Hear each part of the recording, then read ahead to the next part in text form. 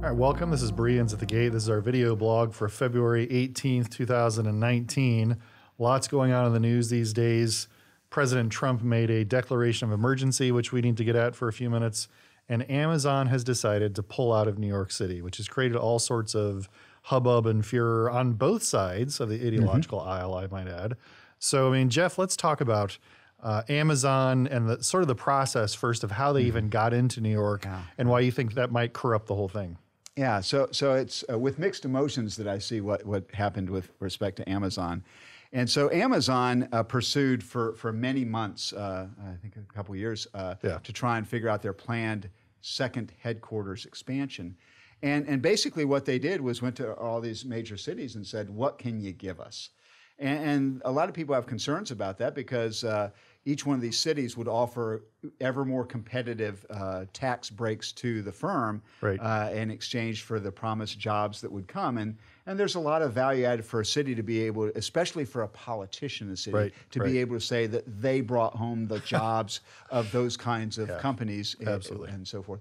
But New York City gave the largest dollar amount as compared to, say, Virginia, Northern Virginia, or Tennessee, paid quite exorbitantly, about $50,000 per job, as I saw. $50,000 per job. Per job. That's what I saw one number of that. It was about $3 billion in total tax subsidies, direct subsidies for that. And so the problem with that, of course, is that when politicians give special favors for an individual firm, it just creates tremendous opportunities for corruption. Yeah, absolutely. Because the politicians can be paid off, and they can hold Amazon hostage for that and so forth. And in general, even worse, it tends to lead to the other companies that are not given those special favors. Their taxes are actually increased to make up for it. So a couple years ago in Illinois is one of the poster children for how this works.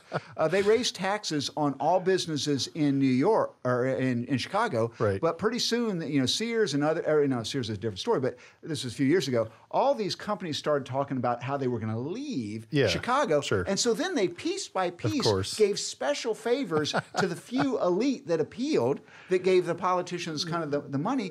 And then the other companies were all stuck with us. Right. At the end of the day, they actually lost revenue from what they would have gotten otherwise. So I really just don't like the corporate welfare that is given. And so I would join with AOC. I was going to say. Cortez, right? Yeah.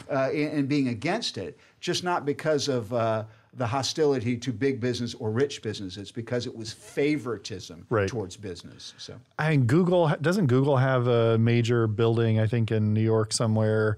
Other big companies managed to do this without massive tax incentives like Amazon was getting. So I'm not sure. It's obviously a wealthy company, profitable as far as I know. Is that right? It is. So they surely have the resources to do this in sort of the good old fashioned, let's buy our property, let's just pay the taxes and just get it over with. But I guess they're just going to use their leverage not to do it. Right? Yeah, it's hard to blame them for doing what is legal. Right.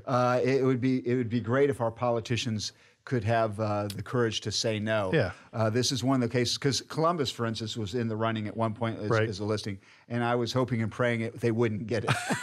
It's one of those things. I'm not sure overall it would be a net benefit for the location. But the flip side is, as we think about that we can lament that, and we might even agree with the progressive left on that. Yeah. But here is the other part of this. Why did they leave? And by all accounts, there were a lot of protests out there. The unions were unhappy. There weren't going to be many union jobs. Right. Obviously, in the intervening time when they made the announcement, the election was held, and you had the progressives become louder of voice, if not actually in electoral results. So there was more public pressure against the Democratic candidates further on the left. So I don't know whether they got cold feet, but I'm reminded of the overall adage that capital goes where it's welcomed and stays where it's treated well. So what we see is capital decide to flee, and I think Amazon probably made the wise decision. But that frustrates the politicians because they've made plans on that tax revenue. What are they going to do? So New York is especially problematic because its tax climate is so outrageously high. And link to this and then get your comment, because this plays more to the politics of it, Mark, and you can comment on that. So they had the shortfall, and they were blaming in their tax revenue. The governor was complaining that it was the the deduction for state and local taxes was now that it was capped at $10,000, forcing rich people to flee out of New York.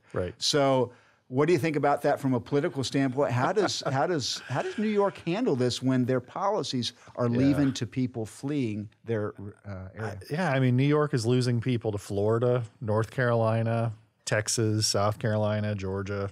All those states are growing. If you look at census data, for example, those states are growing rapidly. They're gaining members of Congress. They're gaining political representation, gaining in the business world. States like New York, California, Illinois, Ohio, to a lesser degree. Some of those states are struggling a bit. It's the great experiment of federalism, right? I mean, the whole purpose of having federalism is to allow these 50 states to be their own little laboratory and let people move. You know, that's the great thing about America.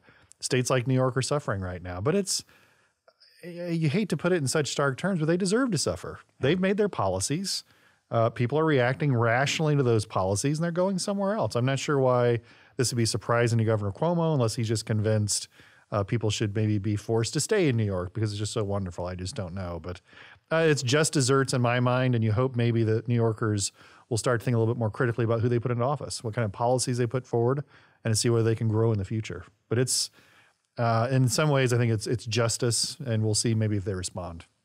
Yeah, we're seeing a little bit different attitude over in Connecticut. What happened there politically, and how does that make a difference? Connecticut, what's going on in Connecticut? I haven't kept up with it. I believe that they had a Republican that won office, and it's getting a little bit Connecticut, better. Maryland for as well. That. And such that while Connecticut's just a real basket case fiscally, but it seems like they're getting a little bit of improvement. Yeah, and those states that border New York and some of the others in the area, they're going to benefit from these things as well. So you hope that people will respond. But New York is so heavily progressive. California is so heavily progressive. Can you imagine what it would take for those states to flip to the Republican Party, especially the gubernatorial level? It wasn't all that long ago that Pete Wilson, governor of California, right, presidential candidate, governor of California, but it seems like ages ago now when you think of it culturally. I think, Mark, it was ages ago, and you were dating you and I for hearing that. But yes, I do remember it well. We think in historical terms. Yes, so yeah. For our students, certainly it was ages, lifetimes ago.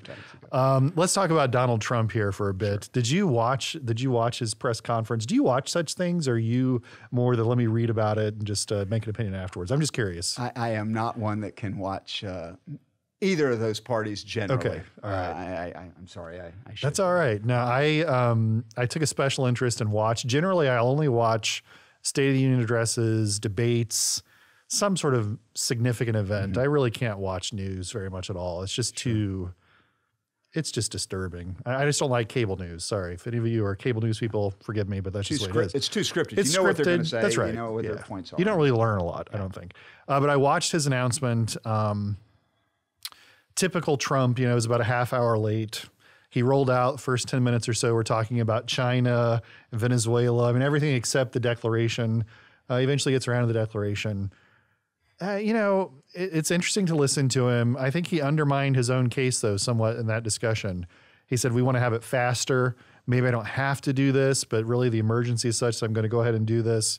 Then he, of course, made his official declaration of emergency. I'm sure, though, our listeners and viewers know lots of presidents have made these declarations. This isn't unique to Mr. Trump. Barack Obama made these declarations. Jimmy Carter's first declaration is still in effect, for example. Sure. So these things are not all that odd, unfortunately, but it's still disturbing. At least it's disturbing to me. I mean, Congress has ceded so much authority to the president to make these kind of snap judgments and then to steer resources based on these judgments. It's really remarkable. Yeah. And I think it's important for our listeners to know it's not disturbing simply because of the subject of it. No, that's right. Many of us might be in favor of what we would do with the money. Yeah. But as we've asserted, I mean, there was an election. Right. Unfortunately, Mr. Trump's party lost the House of Representatives, and constitutional government suggests that the spending originates in the House. And when they are unwilling to appropriate funds, where does he constitutionally have the power to do this? Declaring emergency? Yeah. And it's hard to make the case, but this goes back to him declaring kind of national security for the basis of tariffs against against Canada. Really? Yeah. We're really worried about the Canadians invading for tariffs, but I mean, he'll use any straw to make that point. And this is politicians generally. Mr. Obama was even worse. Yep. Mr. Obama had more 9-0 smackdowns by the Supreme Court than anybody ever. I think Mr. Trump may yet join him in some of those 9-0 smackdowns. Yeah, I think that's right. It's a good point. I mean, it doesn't have much to do with the substance of what he's doing. It's the method in which he's doing it. And it's the order. Congress just legislated. So this isn't, I would be a little more sympathetic if Mr. Trump was making this choice after congressional inactivity, refusal to take up the issue, maybe inability to make a decision, maybe lack of expertise, whatever it may be. But Congress just passed a bill. They just appropriated money for the wall. And then he declares an emergency because it's not enough money. That doesn't smack of an emergency. That smacks of a political disagreement. And so, I think it'll be interesting to see how the courts respond. As you know, the courts are typically really deferential to the executive's ability to make pronouncements on national security kinds of issues. But this is a bit of a stretch. It involves a border, so I think that helps the president's argument to some extent. But the actions coming so quickly on the heels of congressional decisions, I think, really undermines his argument here. I hope the court smacks him down. I really do. And again, I speak that just constitutionally. Just presidents need to be curtailed in this area. Mr. Trump, Mr. Obama, go all the way back. I mean, there's quite a lot of Republicans that would make that same case. Yeah, that absolutely. That Republicans will rue going down this path because it gives the possibility. There will be other Democrats that own the presidency in the future. Yes. And Mr. Obama did a number of things that many of us criticized him on that were similar in vein, and this will just expand them to be able to say, hey, you guys did it. We're just doing the same thing you did. And the temptation's obvious. You say, well, I like the policy. If you like the wall, then sure, go ahead and do it. But I didn't like it when Mr. Obama refused to prosecute people who were here illegally. That's not how this works. Either we have a constitutional republic, like you said, where the rule of law is stable and we have principles that endure from president to president, or we don't. And the other aspect that really concerns me is the separation of powers is there for our protection. If we enable an omnipotent executive, that really puts us at risk when that executive is against us, which some days that will happen. And we can't, as much as I wish we had public servants who would think long-term, it isn't in their political interest to think long-term. We have to think long-term, but they're thinking just the next election right now, the next two elections. And so they're making their choices based on what's good for them in 2020 and 2022. It's up to us as voters to make choices about what's good in long-term, which, I hate to say it, but that's not how our republic was designed. It was designed to have senators in particular make these kind of long-term decisions. And frankly, they're just not really doing that very well at the moment. Both parties. Well, they're all running for president on one party. Boy, it sure seems like it, doesn't it? It used to be that the senators, the senatorial position was not a strong position to run for president. Yet exactly that's right. Exactly where we're going. President Obama seems to have broken that mold a little bit. And we'll see whether it continues. It'll be interesting to see if any of them get traction. Maybe just too many of them are out there for that to happen. But it's going to be fun to watch. Well, let me follow up with that because I think the reason that we, when I was a younger man, the reason why governorships were always enabled as one of those stepping stones is you had executive leadership to demonstrate that you were able to make that jump. That's right. And that was considered important. Experience was important. And yet now we aren't there. Are we at the point in our country where experience doesn't count at all? I mean, look at Mr. Trump doesn't have experience either. Mr. Obama didn't have experience. That's right. Are we all at personality? Is that the only thing that matters? And right now, the Senate's a great launching pad for personality, right? You get on there and you make your speeches about judicial appointments and other things, get traction in public opinion, build your social media presence, and then from there you can make the jump to presidency. It has very little to do with qualifications. And just speaking as a political scientist, we categorize senators generally as show horses and workhorses, right? The show horses are the ones who are just there for the cameras. The workhorses are there to get the nitty-gritty legislative stuff done. The people running for the presidency are all show horses. They don't have a long legislative record. They're not known for bills, right? You don't think of major laws connected to Cory Booker or Elizabeth Warren. They've done things. I don't want to make it sound like zero, but these are people who seem to have been running for the presidency for quite some time. And typically the institution would punish those people, right? The Senate would sort of curb and move them out of the limelight. But given social media and given television right now, that just doesn't happen. So it's interesting to watch. A lot of fun. All right. Well, this is all of our time, I believe. Thank you for investing in us. If you have questions, please send them to Matt and his marvelous mailbag. Thank you very much.